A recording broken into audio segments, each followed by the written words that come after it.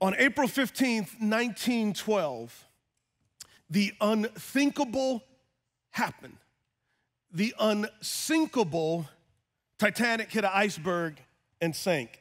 For those of you that are younger, maybe you've seen the movie with Leonardo DiCaprio when he was young and Titanic, and it was a great story. But there was really a vessel called the Titanic, and it was billed as being unsinkable, and that was more of a mantra. But eventually it hit an iceberg and it sank. There are many reasons why they think that took place. A couple of them is that it was moving too fast and it couldn't see the iceberg. Number two, the communications was bad because it was foggy. Nevertheless, the Titanic hit an iceberg, and here's the deal. As it pertains to an iceberg, what is beneath the surface is always worse than what is above. Well, the reality is that often you and I, whether if you are a follower of Jesus, whether if you're a brand new follower of Jesus, maybe you're someone who doesn't even follow Jesus and you're exploring, regardless, what we tend to do is we tend to live life on the surface. But just like an iceberg, what is beneath the surface is much more important. As a matter of fact, every decision that we make is not based on the surface, it's actually based on the inside. Jesus said these words. He says, it's not what goes into a person, but it's actually what comes out of them that makes evil. And the reality is this, is because we live on the surface, we don't take time to let Jesus get beneath the surface. And what I mean by getting beneath the surface is this, is we don't allow him to heal our hurts. And so what we do, just like the Titanic is we try to produce and we try to move fast as though our production is a means of healing what hurts below the surface. We don't take time for him to challenge our thoughts. Here's a big word, teenagers and preteens. It will help you on your SAT. It'll help you in sociology class, cognitive dissonance. A lot of times we live on the surface and Jesus confronts us. And he confronts us with a truth. He confronts us with something that is contrary to the life that we want to live. And we go, no, I'm good, Lord. Nope, I don't want to get below that part. And just like the iceberg, eventually we hit it, we sank like the Titanic. We don't allow him to get beneath the surface and redirect our ambitions. As we start this new series of 2021, it's called Beneath the Surface, and we're gonna let Jesus get beneath the surface. We're gonna let him graciously transform us, graciously challenge us, graciously make us into new people, and we're gonna look at misdirected ambition. So what exactly is ambition? Ambition is the strong desire to achieve a goal. Ambition is a strong desire to achieve a goal. And I'm a preacher, I gotta say it 3 times for the Father, the Son, and the Holy Ghost. Ambition is the strong desire to achieve a goal. Ambition is a wonderful thing, and what I would say is this, is because every human being is made in the image of God. That doesn't mean God has hands and arms. It means this, that we have the capacity to love. We have the capacity to take what's been created to create. We have the capacity to make choices. We have the capacity to image forth the glory of God. In essence, to be an image bearer of God means this. In the ancient world, wherever a king had a kingdom, there were statues of that king imaging forth his glory, where we are to be living statues of God's glory, and that's when we're fully alive. So watch this, but because we're all born broken, the Bible calls that we're born spiritually dead. The image of God has not been erased, it's been defaced, and so therefore our ambitions are misdirected.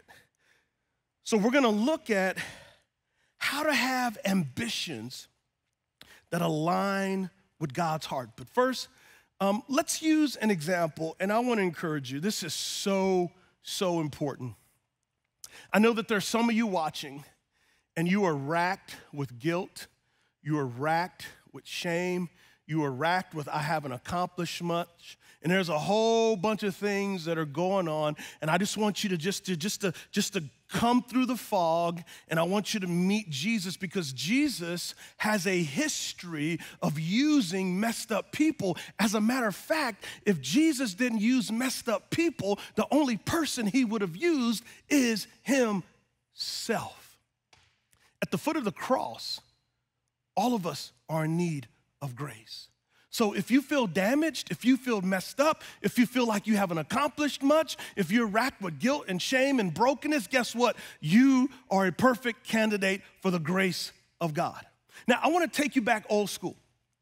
I want to take you back to the formation of the nation of Israel. The nation of Israel is God's chosen people to be a light to the world so that the people could see what life and love with God looks like.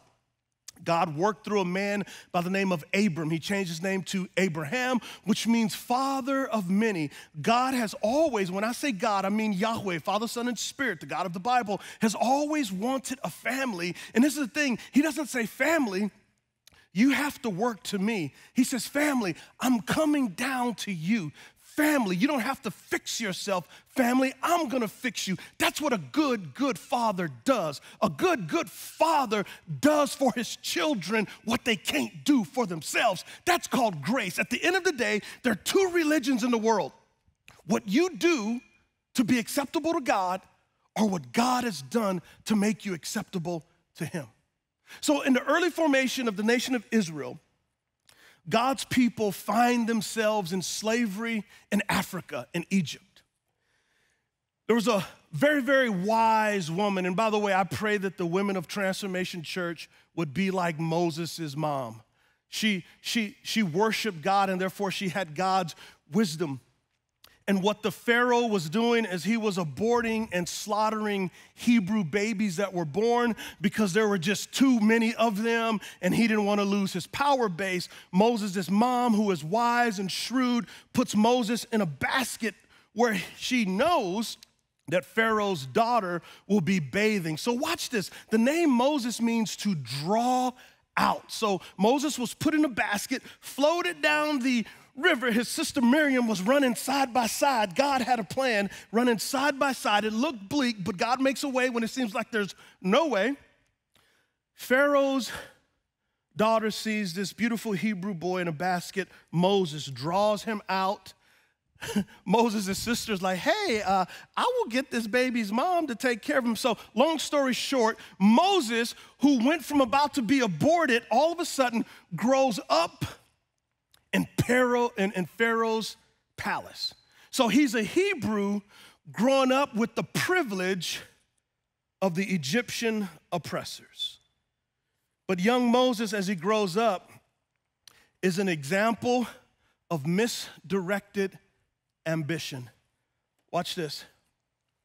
Years later, after Moses had grown up, he went out to his own people and observed their forced labor. So let's notice this. Moses is growing up in a palace. He's wealthy. He's got privilege. He's in the dominant group. And he grows up and he goes out and goes, oh my gosh, look at my Hebrew people suffering. Really quick, this ain't a part of the sermon, but please don't neglect suffering because you got it made. The goal is not simply for you to get yours. The goal is not simply for you to get the houses, the cars, and the stuff. The goal is to use your position and platform to be the hands and feet of God. There's a hurting world, and God is not just calling you to hoard. He's calling us to be generous and gracious, and look what Moses does. And so right now, Moses is doing a good thing. And watch the misdirected ambition. He saw an Egyptian striking a Hebrew, one of his people. So there's tension there. Now watch what he does. Looking all around, so the ambition is good. The slavery's bad. He wants to free his people, but he's gonna do it in his own power. Looking all around and seeing no one, he struck the Egyptian dead and hid him in the sand. That's misdirected ambition. He had a great goal, but his ambition was misdirected because it was not directed in the power of God. Family, let me give you an example. This is really important. Notice what Moses does. He strikes the Egyptian dead and he hides him in the sand. So Moses, boom, kills him, and then he gets a shovel and he's like, I'm gonna hide this.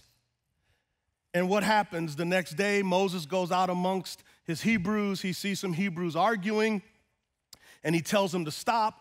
And his own people are like, so who are you to tell us to stop? We seen you kill the Egyptian. Pharaoh finds out, and Moses spends 40 years in the wilderness learning to direct his ambition in alignment with God. But before he did, he buried his sin in the sand. And Transformation Church, and to our guests, 2021, we're not gonna bury our sin in the sand anymore. For those of you, for many of us, you're following Jesus and you know that there are things out of alignment with your life and God's.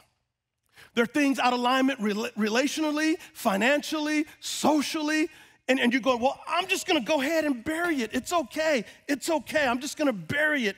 Can I let you know? You have to bury your sins, not in the sand, but in the cross. Of course, God will discipline us, but the discipline of God is so much better than the hand of Satan. Don't bury your sin in the sand.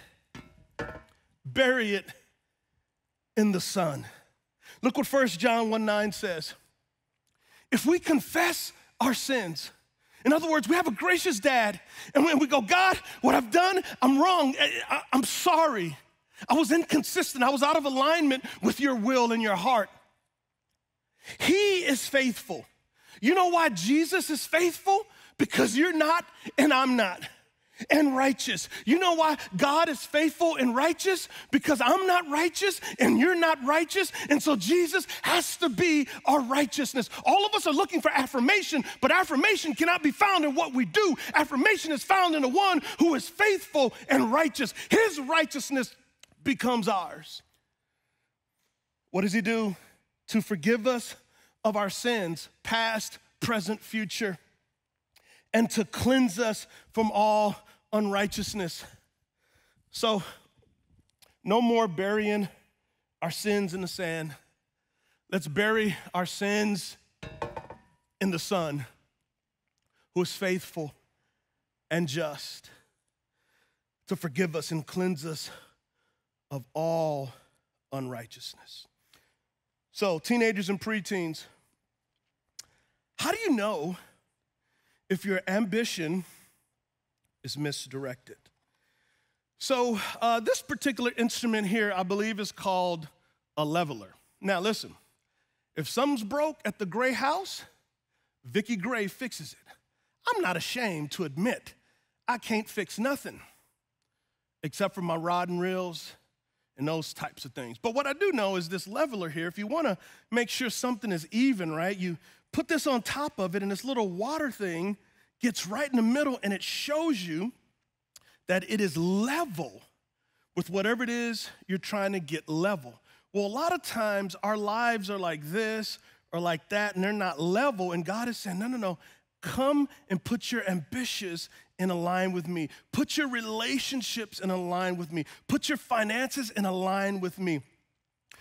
Put your desires and ambitions in a line with mine, because when you're aligned to the assignment, that's where we flourish. That doesn't mean a life of ease. It means a life of participating in the goodness and the grace of God. Now, let me pause here. One of the questions that I get often, particularly by followers of Christ in their early 20s or in high school, maybe even early 30s, or then when they get to midlife crisis, mid-40s, early 50s, the question is this: what does God want me to do? What is God's will? And I go, I'll tell you what God's will is. You ready? Move in. Here it is. Number one, let him love you. If God's love is not enough, no accomplishment you conquer will ever be enough. So you let him love you. And then number two, you begin to grow in loving yourself, which means humility, and you don't live with shame and guilt, and you let God deal with your trauma. Understand this, your job can't fix your hurts. Your spouse can't fix your hurts. Your ambitions and goals can't fix your hurts. So you begin to let God heal you, and then you love your neighbor as yourself. Now, if you happen to fly planes, do that as a pilot. If you happen to be an administrator at a school, administrate. If you happen to be a CrossFit instructor, be a CrossFit instructor, and upward, inward, outward. Love God, love self, love neighbor. God's will for your life is to let him love you so you can love yourself and to love others through the unique talents and gifts he's given you. And his will also is one day to heal the entire universe and to make a new heavens and a new earth. And as we're loving, we participate in that. God's will is not X marks the spot. Years ago, I was preaching at an event for pastors. And before I got up to speak, there was this introduction, and it was like, you're made for this, like you're made for pastoring. And my first line of my talk was, you're not created to be pastors. So I got up there like, man, how's this gonna work? Well, I gotta tell the truth or there ain't no reason for me to be here. So I got up and I said, respectfully, none of us in here are made to be pastors.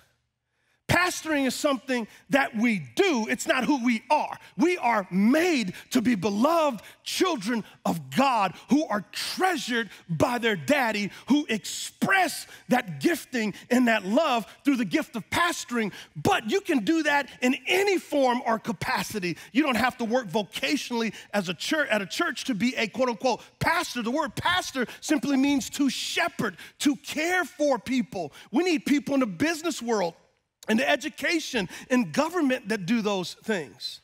So understand, we're not made for certain vocations. We are made for the vocation of God of loving us, and that's expressed in a whole bunch of ways. Teenagers, I want you to chill out. College students, I want you to chill out. I can take you to my house and show you old interviews where I said, I want to be an athletic director. Am I an athletic director? Have I ever been an athletic director? Nope. So what's my point? Trust the Lord. Let him lead you. You can trust him. Don't worry so much about what he wants you to do vocationally, because if you're allowing him to soak you and saturate you in his love, you'll walk right into it. Does your ambition or my ambition point to you or to Jesus? That's tricky because we can deceive ourselves. We can really, really deceive ourselves. Can I give you an example of when I deceived myself? It was early in the history of Transformation Church. We're meeting in a little warehouse in Indian Land. It was once a baseball training facility. We had 2 services. I would vision cast, God is gonna do great things. We're gonna be at 3 services and 4 services and 5 services. And eventually we were up to 6 services. And I thought, man, I'm only 43, 44. Man, I'm playing the NFL. I'm gonna preach all 6 services. You know why? Because I wanna see God glorified. So my ambition was right, but it was misaligned because on the inside, beneath the surface, I was afraid that if I didn't preach 6 services, that people would leave because they didn't want preaching on video. So you know what I did? I want God to be glorified, which I did, but I just didn't trust him to do it. So I thought, well, I'll preach 6 services until after Easter, and then we'll go back to 5. That about tore me down physically, emotionally, mentally. It was too much. It wasn't like I want people to see me. It was like I want to help God. But the problem is God don't need my help. I need his help. God don't need your help. You need his help. And isn't it ironic that now through video preaching, we're reaching exponentially more people around the world? So what's my point? It's kind of like Moses. Like, I had good ambition, but it was misdirected because of fear. Just like the song our worship team sing, I will trust in you. God can accomplish infinitely more than we can ever accomplish. He just wants us to understand that, to participate, but not try to help him. He doesn't need our help. We need his help. So watch this. Philippians 2:3.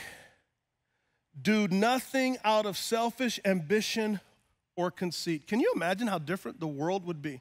Do nothing out of selfish ambition or conceit. And maybe you're saying, well, Pastor, how do I know if it's ambition or selfish? Like how do I know? Well, here's one of the ways that you can know. Do other people's lives get better as a result? Are people pointed to Jesus as a result? Here's a way that you can pray for me. These are my ambitions. I want to be a man that loves the Father, the Son, and the Spirit more than anything else in the universe. That's my number one ambition. Pray that for me. I want to fight for the heart of my wife and children, and it's a fight. We are in a spiritual battle. We don't fight with our spouse. We don't fight with our kids. We fight for our spouse and for our kids. What does that mean? It means trusting God to continually to learn how to love and how to trust him to minister in me and through me to them. Thirdly, this is when we went to Norway, and from this picture, you can get a sense of our family's vibe. So athletic, supermodel.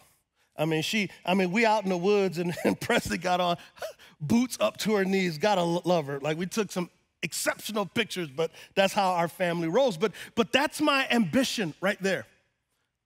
And as your children become adults, right, we're not responsible for their behavior. We're simply responsible to them. I want to lead and serve the people of Transformation Church in such a way that Jesus is made famous through us in remarkable ways, individually, collectively. And one day we will be able to meet again. Until then, we are not going to waste this pandemic. We're going to worship at home. We're going to be the priests of our home when we worship together corporately. And when Monday through Saturday, this is a time of deepening our roots into the soil of God's great love. We're not going to waste this moment. We're going to grow from this moment just like a trampoline. You got to go down before you go up. And the beauty is this: we're going down deeper in God's grace, and we're coming up higher in his grace. I want to help create thousands of gospel-shaped, multi-ethnic churches in America and the world. One of the ways that we're doing this is through the HD Leader Roundtable. So no, your prayers, your generosity, your faithfulness as a congregation is bigger than just you. One of our goals as pastors and leaders and ministry leaders of Transformation Church is to get us to understand that salvation is more than me, Jesus, and my Bible. Salvation is God has a family. He forgives sins. We're brothers and sisters of different colored skins. And the goal is not simply you get better. The goal is God makes us better to be better into the world. The way the Bible describes that is, let your light so shine that your good works may glorify your Father in heaven. Let me put it to you in the Derwin Gray translation.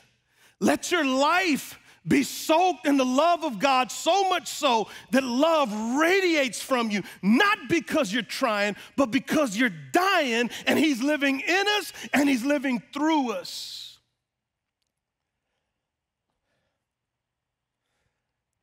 How do we tell if our ambitions are in alignment with the Lord's? How do we do it? Does your ambition value people? Does your ambitions value human beings?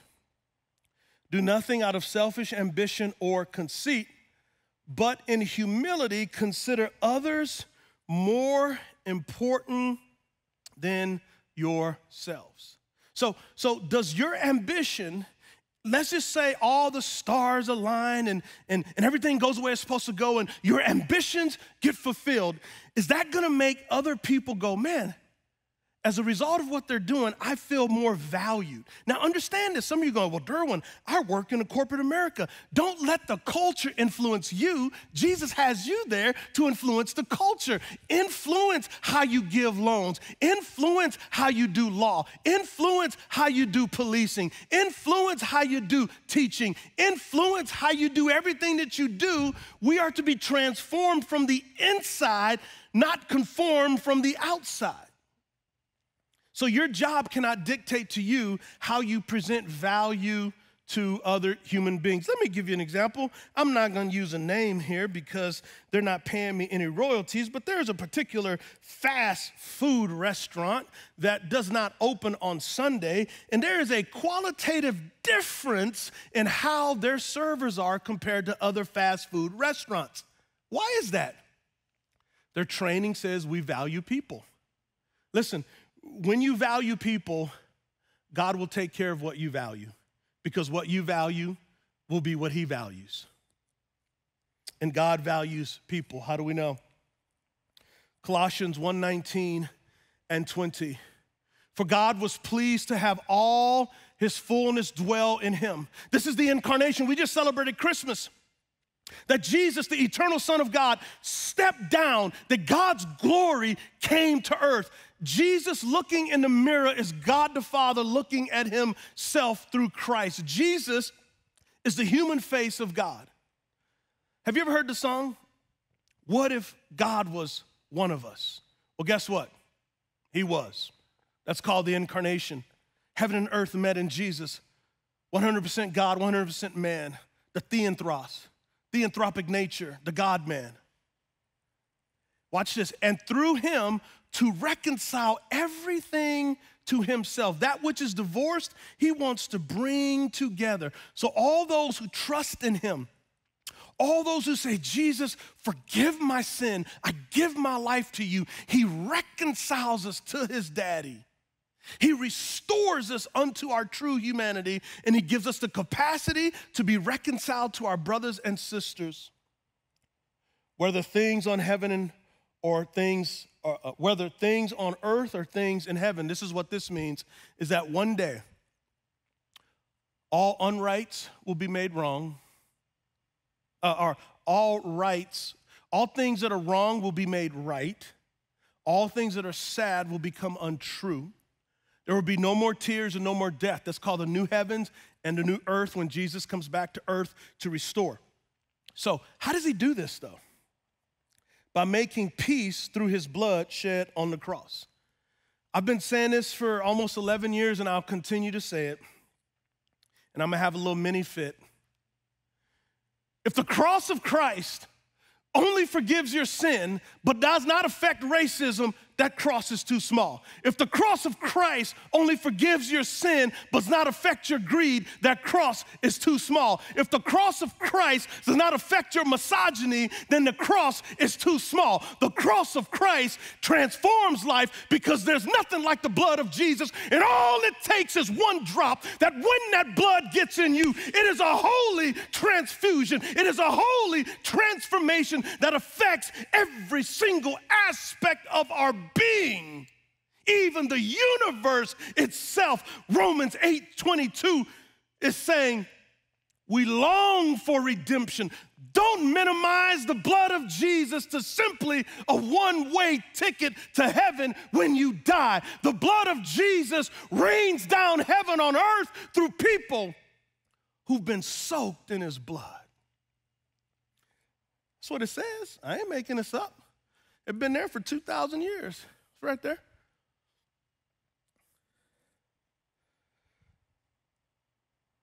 We proclaim him, warning and teaching everyone with all wisdom, so that we may present everyone mature in Christ. What does mature in Christ look like? It looks like love.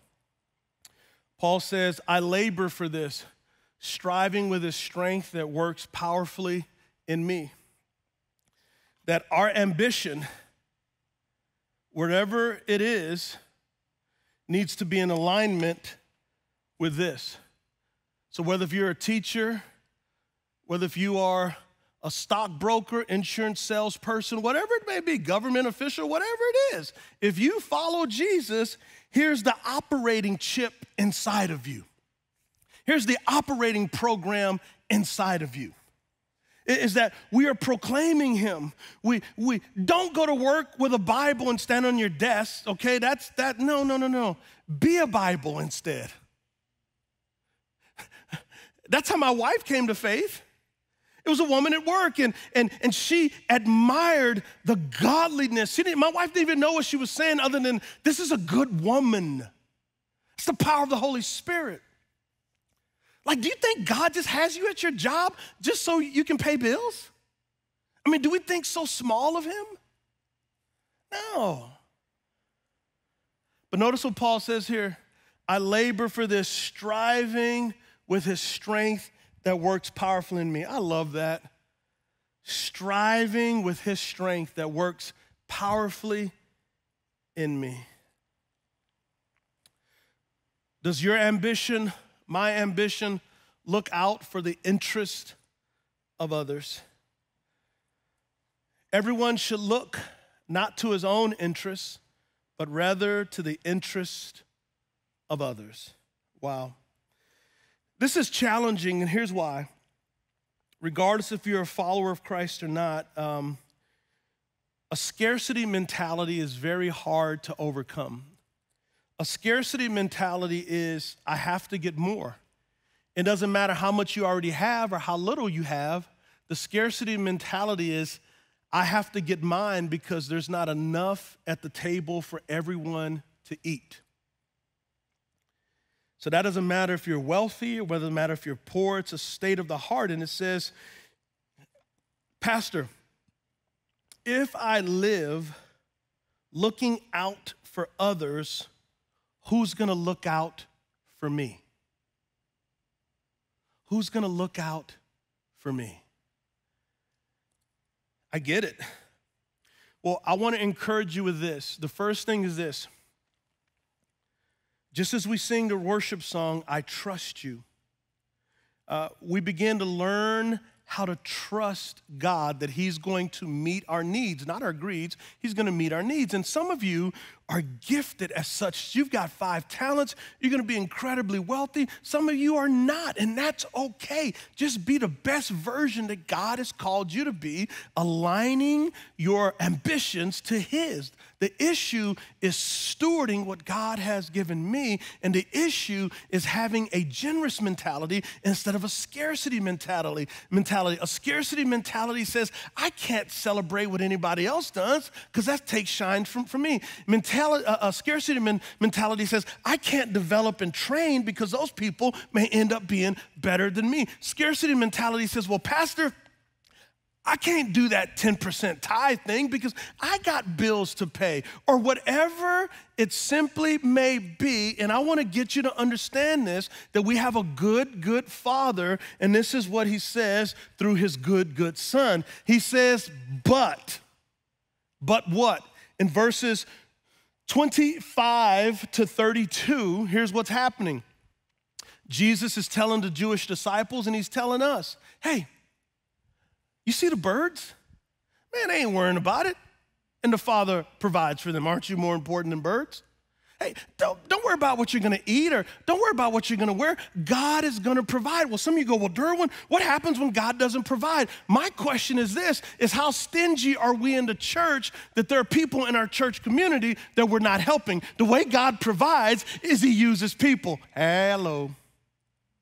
Our excess is someone else's blessing. Our abundance meets someone else's need.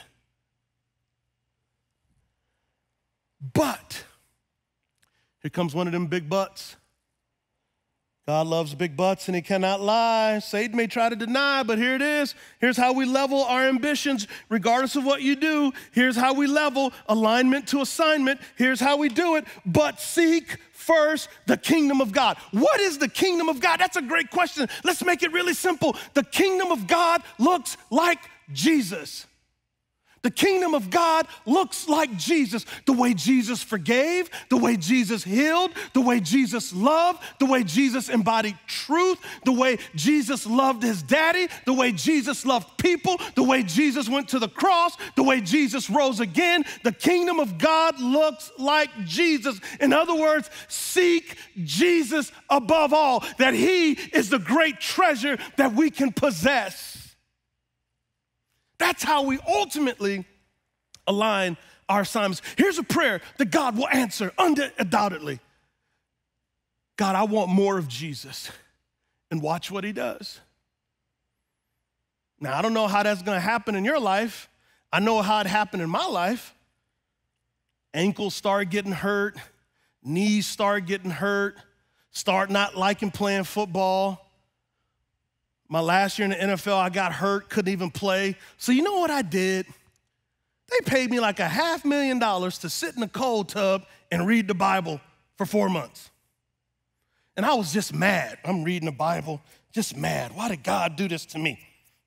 Of course, God didn't do it to me. A player for the Dallas Cowboys actually did it to me. And I'm just mad. I'm reading the Bible. And after those 4 months, I'm like, man, I really love Jesus more. Wait a second.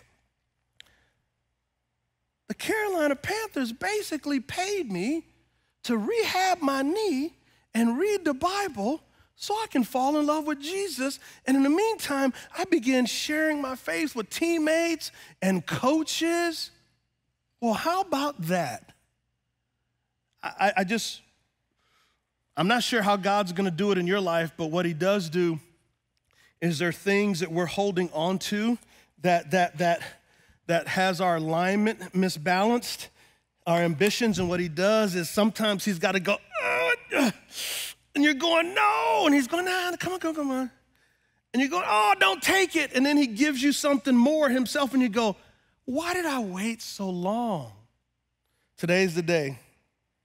There's no need to wait so long.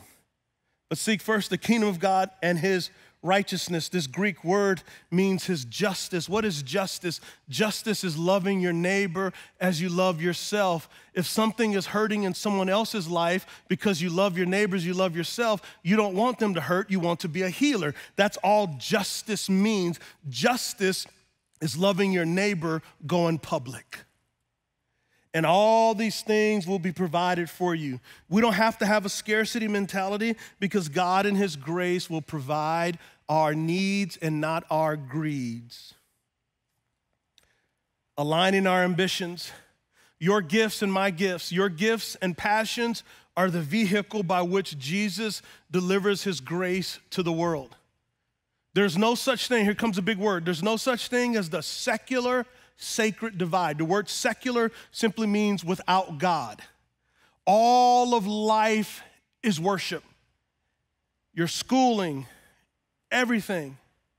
And your gifts and passions are the vehicle how God delivers his grace to the world. So he wants your ambitions and my ambitions to line up to his so that we can flourish, but also that the world can see him. Let me give you an example. Question, when you think of the Apostle Paul, for those of you who have followed Christ and you know him, when you think of him, do you just see him like sitting at a Starbucks with like a bunch of Torah scrolls and the Torah of Isaiah and Jeremiah? Or do you see him as a business entrepreneur? Well, let's take a look. Acts chapter 18, 1 through 4. And by the way, I've been reading Acts a couple times a year for the last few years because one year we're just going to go all through the book of Acts. It is riveting. I'm not sure when that's going to be, but I'm in prep mode. So watch this. After this, he left Athens. This is Paul. He left Athens and went to Corinth, where he found a Jew named Aquila. There's the Bible again talking about race. Gosh, that's a joke for when people go, Pastor, why do you talk about race so much? Because it's in the Bible and God came to save the human race from killing each other. Moving on, where he found a Jew named Aquila, a native of Pontus, who had recently come from Italy with his wife, Priscilla, because Claudius had ordered all the Jews to leave Rome. Okay, side note, I gotta teach, I'm a theologian here. In AD 49, Emperor Claudius kicked all the Jews out of Rome. You know why? Because the Jews had come back from Jerusalem over the years, and they went into the synagogues, and they were like, Jesus is the Messiah. There were brawls, there were riots, and Claudius said, get out of here. And when all the Jews left Rome, guess what happened? The Gentiles, the non-Jews, began to take over the house churches at Rome, and guess what happened? The Apostle Paul wrote a letter called the Book of Romans. Okay, that was fun. Hope you enjoyed it as much as I did. From Italy with Priscilla, because Claudius had ordered all the Jews to leave Rome. And since they were of the same occupation, tent makers by trade. Now, when you think tent, don't think little tents. Think of a tent that covered a coliseum. It's huge. Paul was a businessman and entrepreneur. He used his job of tent making to make disciples and lead people to Christ. He stayed with him and worked. He stayed with him and went to Starbucks all day. He stayed with him and studied all day. No, he worked with them. It was at his job that people came to faith. He reasoned in the synagogue every Sabbath and tried to persuade just Jews because he only wanted to reach Jews. Jews and Greeks. Wow. There's the Bible talking about race again. It talks about race so much. Why? Because God wants to redeem the human race, to create a family of brothers and sisters with different colored skins, because the kingdom of God wins. And when we love each other, Jesus says the world will know that you are my disciples. So if you are a business person, if you're in the marketplace, man, your job is paying you to be a missionary. This is what's gonna happen here. KJ and the crew are gonna come back out and they're gonna sing. And I want you to allow the words of the songs, the beauty of the music, the power of the Spirit to begin to reveal to you where your ambitions are a little off and say, Lord, I want you to put my ambitions in alignment with yours. And after they're done, I'm gonna come back out.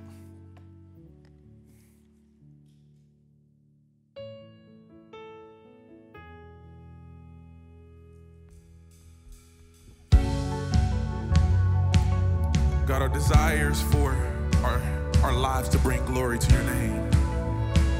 Let's sing this together.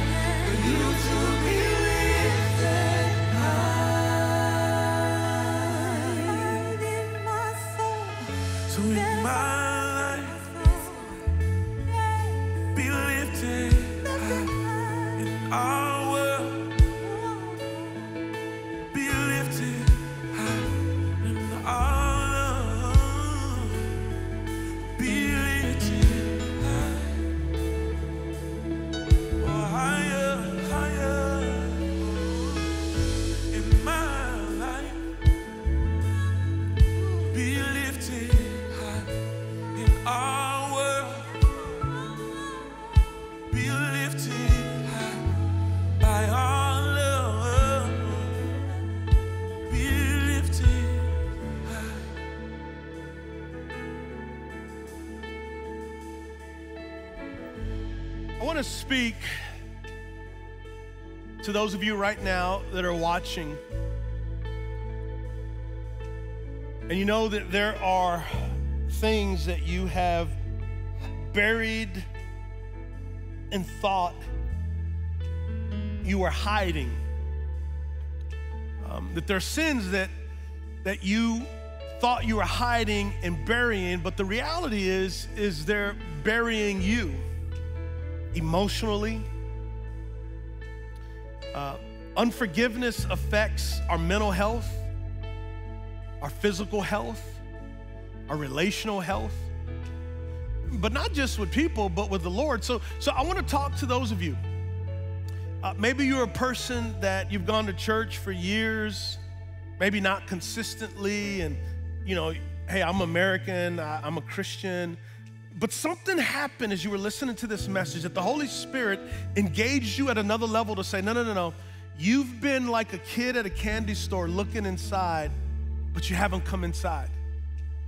Well, Jesus has opened the door and he's wanting you to leave the kingdom of darkness and enter into the kingdom of light. He's wanting you to move from burying your sins in the sand to burying your sins on the cross where he is faithful, where he is just, where he is righteous, to forgive you of your sin and cleanse you of all unrighteousness. And there's some of you, you don't even know what happened other than, oh my goodness, I'm ready to follow Jesus. I'm ready to surrender my life to him.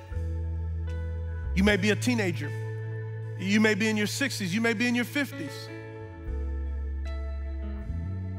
Jesus is speaking to you right now. And he's saying you don't have to hide anymore. Besides, it's not hiding anything. It's lived out. Would you let Jesus make you new today? We started a new year, 2021. Well, God wants to give you a new eternity. God wants to give you life eternal that doesn't begin when you die, but begins when you say yes. You move from death to life. Today is your day. Jesus is calling your name. Jesus is calling you home. Jesus is saying, will you let me love you? Would you let me turn your hurts into scars of victory? Would you let me take what was done wrong to you to make you stronger than you ever thought you would be? Jesus is saying, give me your ambitions and I'll give you a life you never ever thought was possible. I wanted to be an athletic director. Will you pray with me? Let's pray.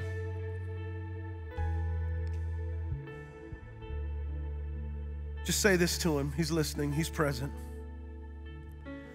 Lord Jesus, I've tried to bury my junk, my sin, the things I'm ashamed of. I've tried to bury them in the sand. I thought I was hiding them, but I'm not. Today, I am ready to have a new life.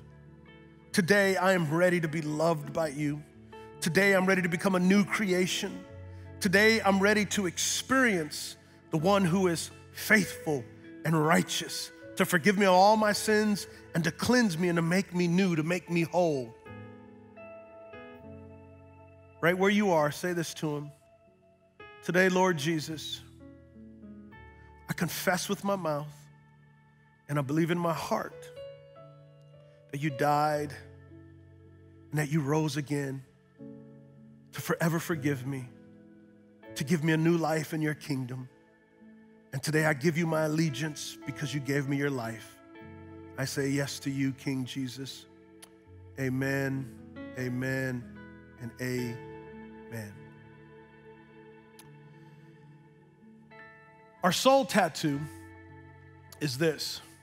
Ask the Holy Spirit to align your ambitions to his. Ambitions are a good thing.